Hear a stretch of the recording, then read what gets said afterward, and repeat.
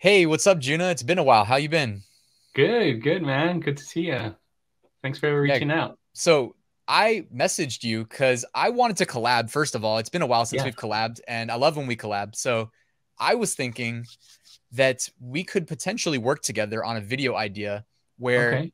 what are the steps of launching a successful print-on-demand product? Well, hmm for one, we got to research. Right, For right. Research two, is huge. Yeah. I'm Yeah. thinking that we got the design expert here, and maybe we work Thanks. together on launching a mega successful print on demand product. What do you think? Yeah, we should try it out. Yeah, dude. So since you're a much better designer than me, how about I work on this research, try to find something that is, Okay. I want to have like big upsides. So I'm thinking I'm going to find like a trend, and then I'm going to Yeah. niche down within that trend so we don't keep Okay. it too Smart. broad. hmm And I'll share my process. Maybe I'll do a video on my channel, and then Okay. if you're up for it, I'll pass it off to you and you create like kind of a design within that niche. Yeah, that sounds perfect. So you'll do the research, I'll do the design, I'll do it so people can follow along and they can follow both our channels and kind of see the whole thing. Yeah, I All right, like it. man. Well, I'll be in touch soon then with the niche. Okay. All right, guys, I'm excited to get this collab going with Juna from Detour Shirts. Make sure you check out his channel. It'll be linked in the description below, but we are going to find a winning niche to hold up our portion of this deal. Before we get started, just wanted to remind you in the description, I've got a bunch of free resources. Make sure you take advantage of the weekly print on demand giveaway. It's free to enter. The winners will be randomly selected and announced on Sunday. I've got a 7-day Merch by Amazon mini course that you can take advantage of. And I've got a great Merch by Amazon Facebook group that I would love to have you in if you're not a member.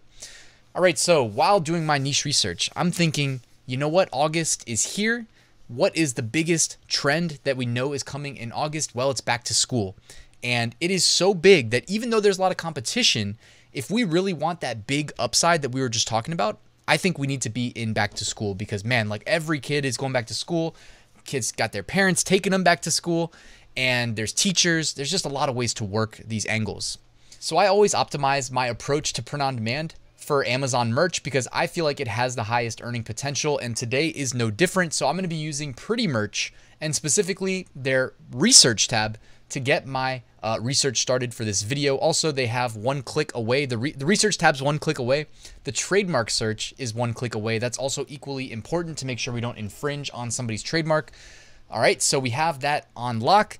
And now I'm on the research tab, and I'm just gonna do what I do every week when I'm preparing for top 5 niches of the week. I'm just giving it a quick scroll. And if you're wondering, like, how do I stumble upon these trends that everybody else seems to find before me? Well, oftentimes it is doing exactly what you see me doing right here, just scrolling through trends. But the further you scroll, if you start seeing repetition of certain designs or niches, that's how you might be early to identify a trend. Or if it's a dying trend that already passed, you may also see the BSRs continuing to decline.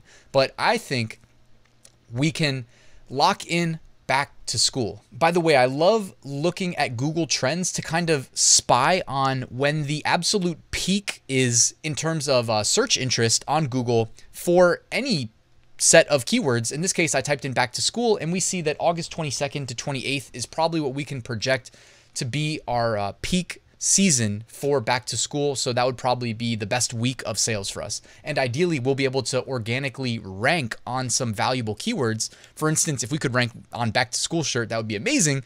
We'll see what we can do. Certainly we'll try. Also, I noticed I really like this shirt. I've been doing a lot of research and work on my new Etsy shop, and I noticed on Etsy, man, people really love this bubbly 60s, 70s vintage style. And I'm thinking, you know what? Using this as inspiration, it says, it's a beautiful day for learning. Can we cross niche this sort of style, this vintage style, with back to school, right? Let's see. So I go to Pretty Merch Pro Plus, the research tab, and I type in 60s, 70s. It's all I type. I just want to see in terms of like designs, what are we looking at here? What are we working with? And we see a lot of peace signs as you would expect. BSRs, by the way, in the range of 60,000 to 200,000 for the first row of results. Second row, 200,000 to 400,000, more peace signs. One says all you need is love. One says groovy, groovy, groovy, groovy, groovy, just repeating the words, but it's got that wavy, bubbly font that I really like. Juna, hopefully you can execute this. I'm looking forward to seeing your part of the video as well.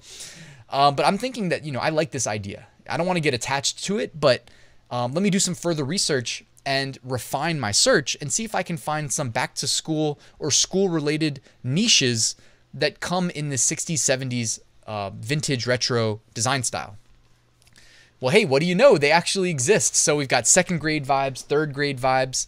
We've got fifth grade, and it's in that really cool, I don't even know how to describe it, but that font, is it a font? I don't know. But the way they did that fifth grade shirt, if you go looking at Etsy, there's a bunch of like shirts just making a ton of sales, and they're just typing in text with that font. So if you guys know what that font is, you can email me or direct message me, and I'll keep it between us because I couldn't find it when I went looking for it. But I love the way that looks, love the colors too. Behind me, hello first grade, got the wavy, bubbly. Over here on the left says senior, senior, senior, senior. Oh, and has 2023 built in. That's really cool. Behind me, first day of school vibes. All right, so there's a lot of ways to attack this, guys. Here's even more kindergarten vibes. And then behind me again with that one font family, it says second grade, but it's got that cool 3D look. And I love the vintage distressed. It's like very subtle. Colors look great. So I'm really liking this. And then it dawned on me, why settle for one design, especially when I'm not the one designing them, right? Let's make Juna's life twice as hard. Can we double our sales by marketing to both kids and parents, right? Like I'm thinking first day of school, getting dropped off, my mom's there with me. Well, you know, what if she wants to embarrass me and we wear matching shirts to the first day of school? I'd probably get mad at her, but let's market to those parents, the overbearing parents that want to match their kid on the first day of school, right? Regardless of what grade they're in, you know, but I did imagine we'd sell more to the, you know, kindergarten, first grade, second grade, if I had to guess. But can we double our sales? Let's go for it. Now I had to brainstorm some niches. I ended up calling my parents and said, hey, I need ideas. What was it like back in the 60s, 70s, whatever era it is, where I'm seeing these t-shirt designs with the bubbly fonts, the peace signs, the flowers, this color scheme, etc. After talking with them, honestly, I my dad kept trying to come up with like funny ways of implementing like Led Zeppelin into it, and I'm like, Dad, I can't do it. It's gonna get me in trouble. We can't do Led Zeppelin. But he had a bunch of good ideas as far as that went. They both had some good ideas, but ultimately, what we ended up coming up with was groovy. You know, and I always think of like Austin Powers too. If you guys ever saw the Austin Powers movies, I always thought they were really funny. So why not mix like groovy, which is one of those words that really represents that time, and mix it with being a first grader, you know, being a second grader, being a third grader, etc.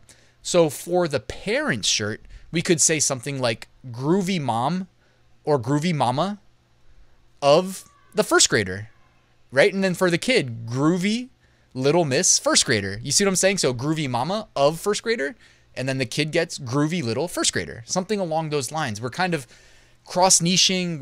We are definitely cross-niching. Then we're sub-niching. We're looking at other designs that already exist, by the way, for validation that also have pretty good BSRs. Keep in mind, it's not back to school yet. So I think these BSRs are pretty good. They're in like the 100,000 range. The 60, 70 designs have like a 300,000 BSR.